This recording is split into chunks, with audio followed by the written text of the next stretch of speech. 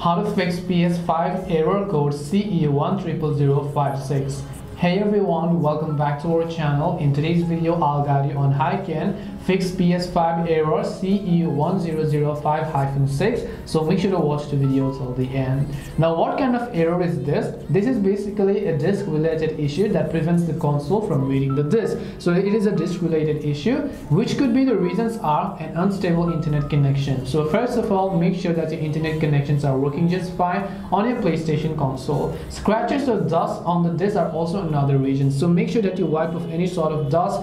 Any sort of scratches on the disk could also be another reason why you're having this issue, because this issue is most likely with the disk that you're inserting. Another reason is also low internal storage. So you want to simply go to the storage tab over here and just make sure that you have enough storage left, and once you make sure you have that, you should be good to go from there onwards.